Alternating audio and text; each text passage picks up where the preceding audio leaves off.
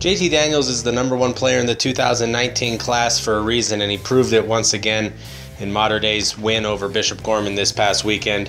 Definitely one of the best players on the field, has such control over the Mater Dei offense.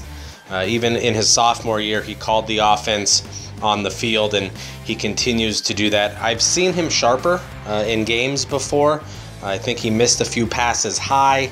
A couple back shoulder throws were a little off target, but you know, with his #1 receiver, Monroe St. Brown, out with a finger injury in such a big game early in the season, Daniels was absolutely fantastic.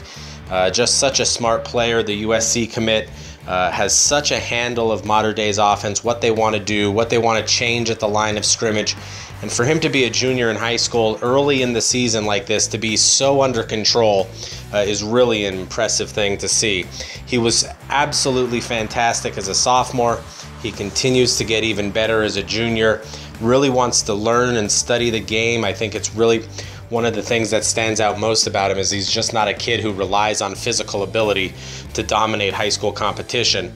He's a guy who is, you know, very good physically, but also wants to understand what the Gorman defense wanted to do, kind of put the offense together to beat them, and he did it all night, throwing the receivers all over the field.